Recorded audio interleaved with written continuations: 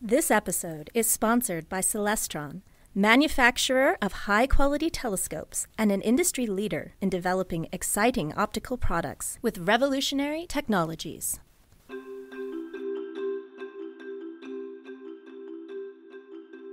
I'm Kelly Beatty of Sky and Telescope magazine, and tonight we're going on a tour of the stars and planets that you'll see overhead during November.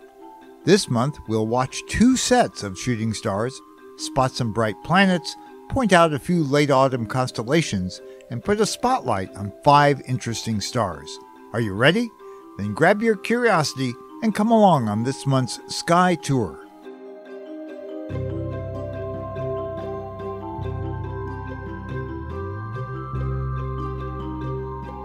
November is the month when we adjust our clocks to fall back an hour to standard time. That takes place before dawn on November 2nd in the US and Canada. It's a week after our friends in Europe do so. Down under, our Australian friends have moved to summertime in early October. Mexico and tropical countries don't make the change at all, nor does China or Russia. Anyway, the return to standard time means that most of us are still heading home from work as evening's twilight sets in. That's just fine with me, thank you very much, because it means I can sneak in a little stargazing before dinner time. Full moon comes early this month on November 5th, and new moon follows 2 weeks later on November 20th, with first quarter on the evening of the 27th. That means the middle 2 weeks of this month will be free of moonlight. Now, I love watching the moon, but its strong light makes it a challenge to appreciate the starry sky overhead. So, with the moon absent from evening skies starting around November 10th, keep an eye out for 2 bursts of shooting stars this month.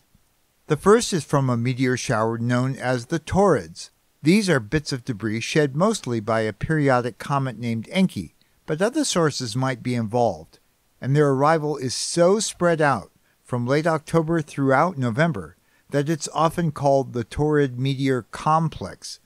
They appear to streak across the sky starting from the constellation Taurus, which rises in the east not long after evening twilight ends. Ordinarily, this is a weak display, delivering only 5 or 10 meteors per hour even from the darkest of locations. But statistically, many Taurids are bright fireballs, and some meteor specialists think that this year we might get more fireballs than usual. So, try your luck on 1 or more clear nights in the coming weeks. And the brightness and relative slowness of many Taurids makes them ideal targets for astrophotography, or for getting some practice with judging exactly which constellations they cross. Lots of observers around the world actually record what they see during meteor showers, details that are very useful to researchers. The second meteor shower, called the Leonids, is better known. This shower's parent comet, Tempel-Tuttle, tends to leave narrow, concentrated streams of debris in interplanetary space. These produced prodigious displays in 1833, 1866, and in 1966, and most recently in 1999, 2001, and 2002. That's when the parent comet, which has a 33-year orbit around the Sun, last swung through the inner solar system.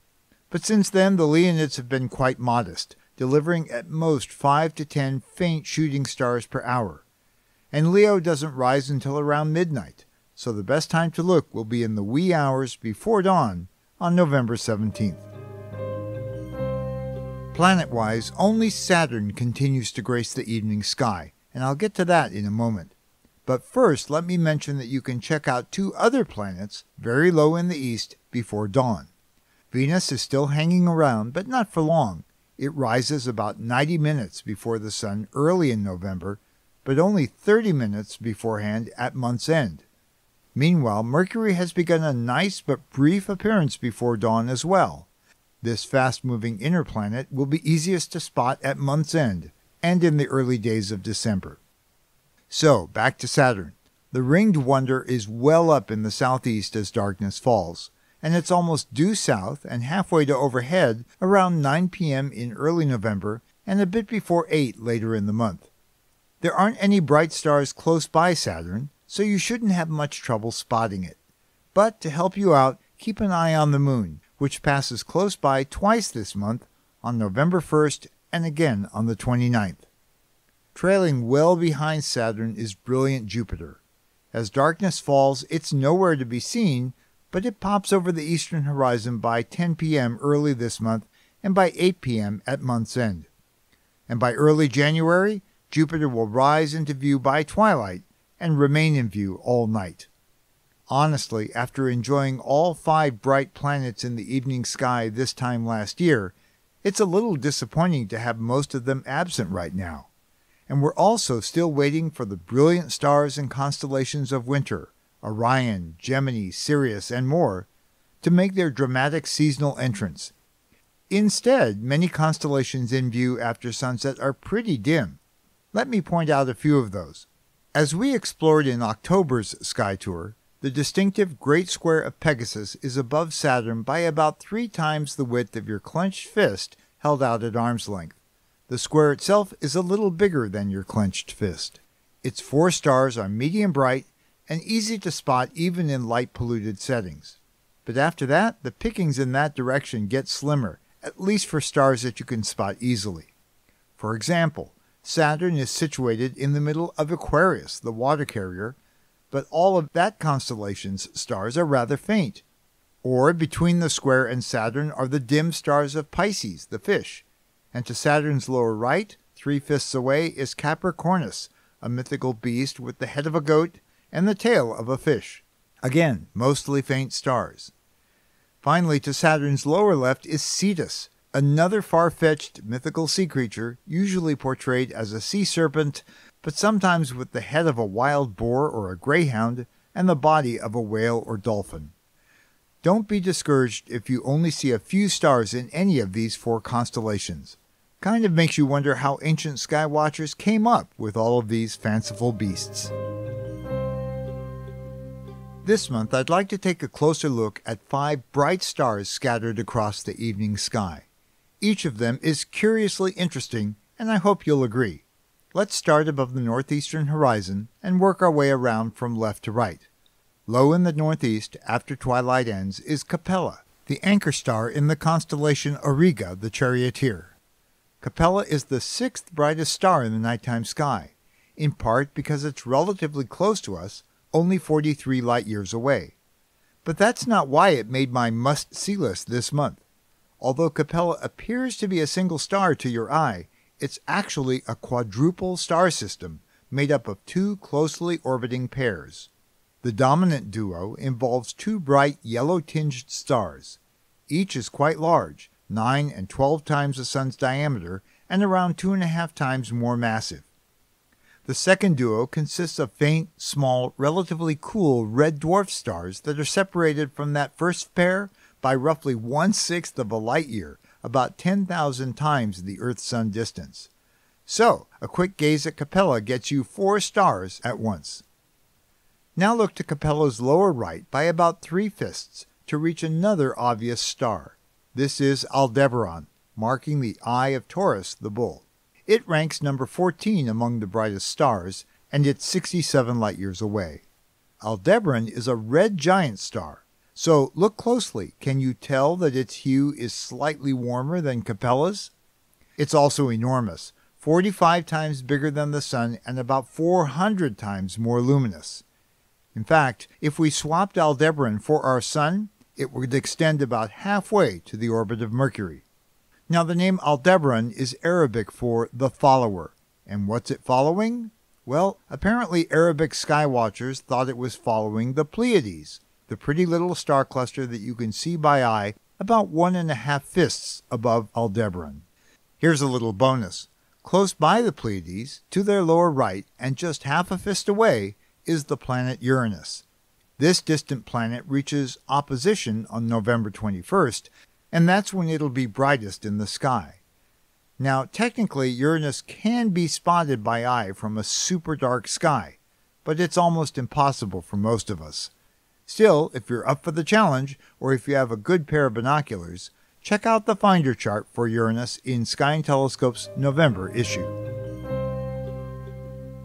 To get to star number 3, head over to Saturn and look below it. The farther south you live, the higher this star will be above the horizon. That's Fomalhaut, the brightest star in the constellation Piscis Austrinus, the southern fish. In fact, Fomalhaut derives from the Arabic words for mouth of the fish. This solitary sparkler is the only really obvious star in this otherwise empty-looking stretch of the southern sky. And in fact, some sky watchers have nicknamed it the Lonely Star. Around mid-November at 7 p.m., note what's below Fomalhaut along your horizon. That direction is due south. Fomalhaut is relatively close by as stars go, only 25 light-years away, and astronomers have been paying it a lot of attention. It looks like a single point of light, but it's actually a double or binary star. And researchers have recently realized that it's actually a triple star. The main star is also fairly young, and it's still surrounded by multiple disks of dusty debris left over from its formation several 100 million years ago. Oh, and there's a planet going around it too, first spied with the Hubble Space Telescope in 2008 and studied more recently by the James Webb Space Telescope. For our next star, swing around to the right and look above the southwestern horizon about halfway to overhead. That bright star is Altair, the anchor star in Aquila, the Eagle. And with a distance of just 17 light-years, it's the 12th brightest star in the night sky. Altair is an abbreviation of the Arabic words meaning the flying eagle. If you've heard this sky tour in recent months, you know that Altair marks one of the corners of the summer triangle. But that's not what makes it interesting. Nope, it's because it spins so fast. Altair rotates in just under 8 hours. For comparison, the Sun's midsection takes 25 days to go around, and its poles take several days longer. Altair's spin rate is actually faster than those of Jupiter and Saturn. And, like those two planets, Altair's rapid rotation causes the star to bulge outward at its equator. So its diameter there is 20% greater than its polar diameter. You definitely notice that it's fatter around the middle. Finally, swing to Altair's right by 3/5. That's Vega. Some people say Vega. Anyway, it's in the constellation Lyra, the Lyre, and it's just 25 light-years away. Astronomers gauge a star's brightness by a number called its magnitude. And as I mentioned back in September, Vega is key to measuring the magnitude or brightness of a star. Some 2,100 years ago, the Greek astronomer Hipparchus established this magnitude scale, calling the brightest ones stars of the first magnitude, and the fainter ones second, third, fourth, fifth, and sixth. Astronomers still use this scheme, and they've assigned Vega the magnitude of 0.0. It's long been used as a standard star for calibrating telescopes. Now, it turns out that 4 other nighttime stars are brighter, with Sirius the very brightest, and so their magnitudes are negative. Aside from that important distinction, Vega is also a fast spinner, once every 16.3 hours. So, like Altair, Vega is distinctly fatter around its equator than at its poles. There's my special 5. So don't fret over the dearth of bright planets and dazzling constellations on these November evenings. Now you've got 5 bright stars to find, each with an interesting story to tell. That's about it for this month.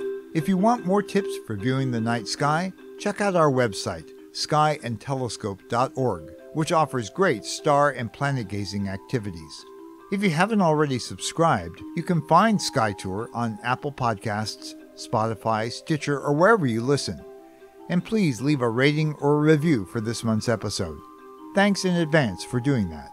And if you want to explore the solar system and universe more deeply, please do check out the full line of binoculars and telescopes available at Celestron.com.